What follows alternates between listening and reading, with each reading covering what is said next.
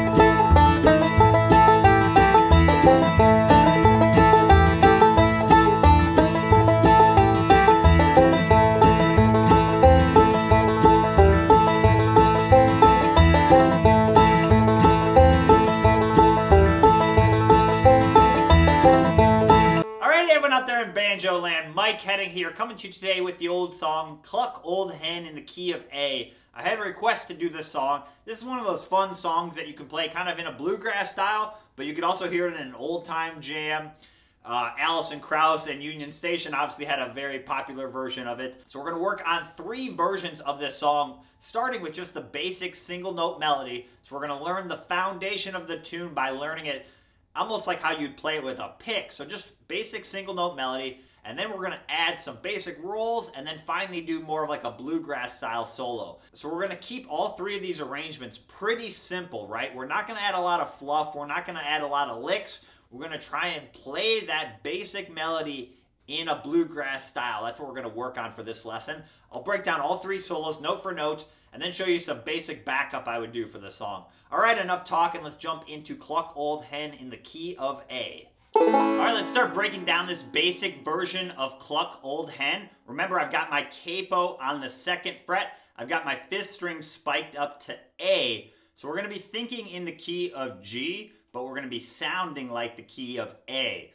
If you don't have a capo, you can definitely practice it without a capo, but just know when you're playing along with me in the video, you're going to want to have your capo on and your 5th string tuned up to A. All right, let's jump into this basic melody. Okay, so it's really important that you learn the basic melody first. That's going to give you an underlying foundation for the song.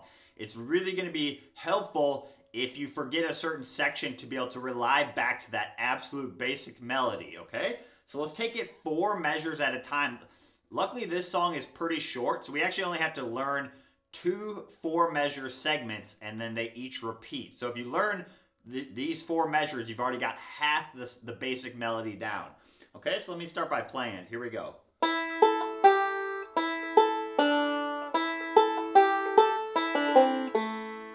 Do that a few times. I'll do it really slow.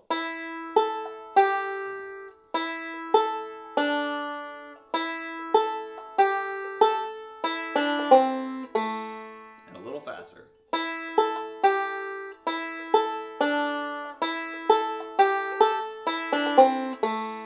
So for this first section, we're going to use a combination of open strings, 3rd frets, and 1st fret. So we're only going to be using the 3rd frets and the 1st fret. So for all the 3rd frets in this basic melody, I'm going to use my ring finger. For all the 1st frets, I'm going to use my index finger of my left hand, okay?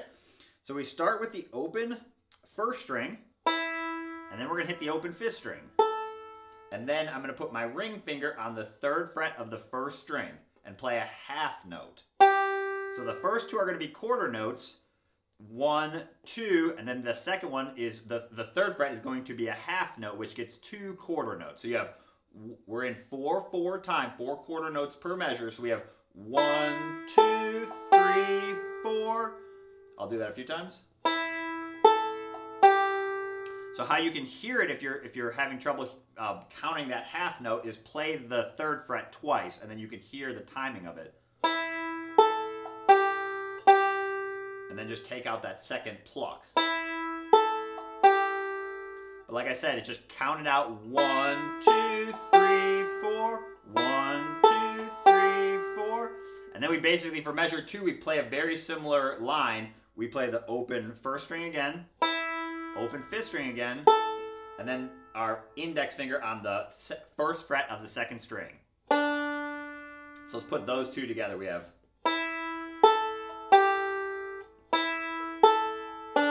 same counting for each measure.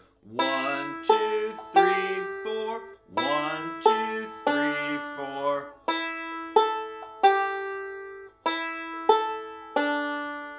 So that's how we play that opening melody line. So one more time.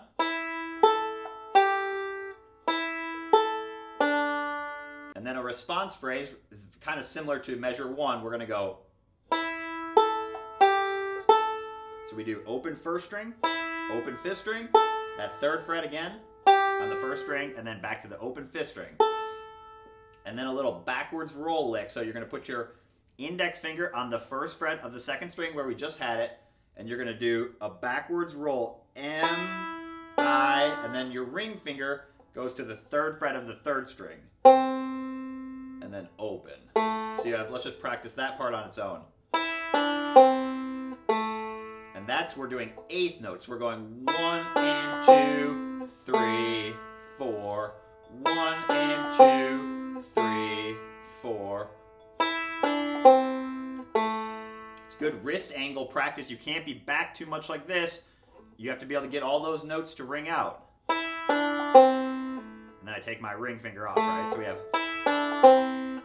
Let's play measures 3 and 4 together. Remember, if you get these first 4 measures, you've got half of the basic song down. So here we go. One more time.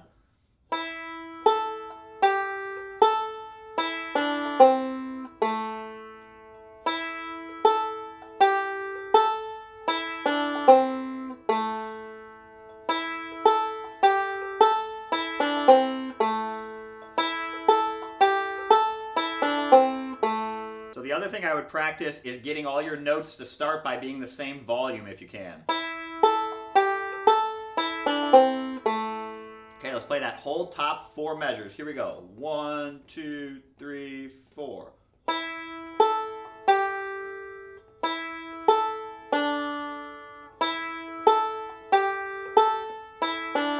And repeat.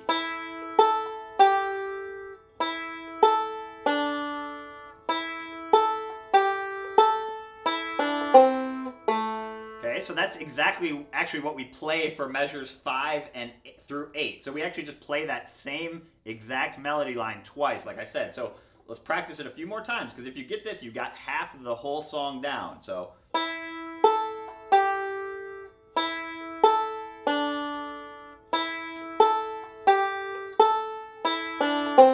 3, 4. 1, 2, 3, 4. 1, 2, 3, 4. 1, 2, 3, 4. 1 and 2, 3, 4. Okay, so that's the basic A. That's what I call the A part. And then we have the B part, which is our little response, which is going to be pretty similar. We're going to play the open third string this time, and then the third fret on the third string with our ring finger. And that's a half note. Same timing. We're going 1, 2, 3, 4. 1, 2, 3, 4. And then we play a very similar line, open third string twice. And now down to the third fret on the fourth string. So let's play those 2 measures. We have. So that's the Cluck Old Hen part. You basically say those words, Cluck Old Hen. So if you're familiar, that's kind of what I call the chorus part, but you could also call it the B part.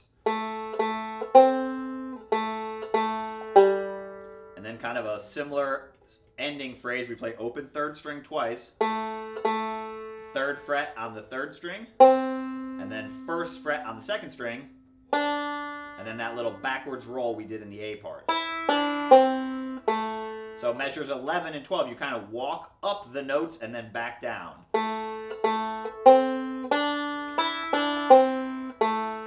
So the other kind of cool thing about this song, we won't get too much into the music theory, but we're essentially playing major chords with minor sounding notes, which gives a really cool tension. You can hear we're playing kind of what would essentially be considered minor pentatonic sounding notes, but we're not playing minor chords. We're playing major chords with minor sounding notes on top of it, which gives a very bluegrassy kind of bluesy sound. So let's play that. That's the B part. So we have.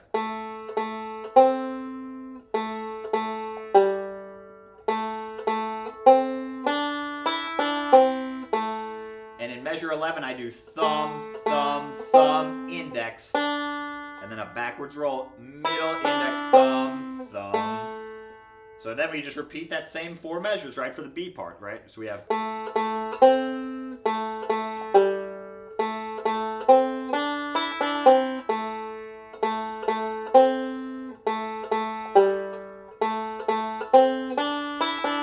And then you be right back to the top.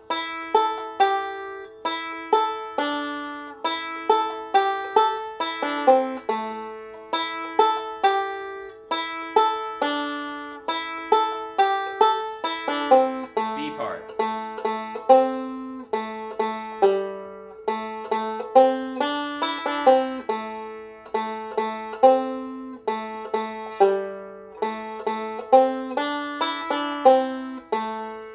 Okay, so that's the basic melody. So now let's look at adding some roll. So again, that's kind of how you play the most basic melody. But that's kind of mimicking almost like a guitar pick, or, you know, like how you might play it on a mandolin, which is really good to learn the notes.